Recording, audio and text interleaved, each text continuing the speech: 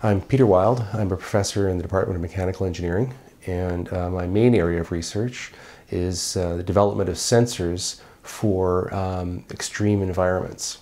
And what I mean by extreme environments are places where there are very high temperatures, very high pressures, harsh chemistry, or places that are hard to access. It's hard to get a sensor into a given location.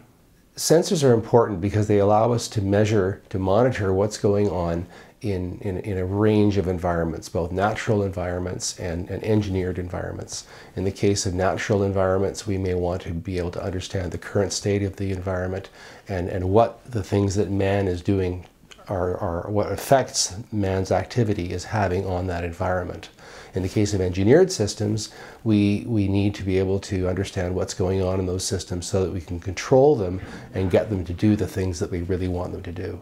The defining feature of our research, I like to think, is innovation. We're always interested in coming at the problems that we tackle from a direction that other researchers aren't.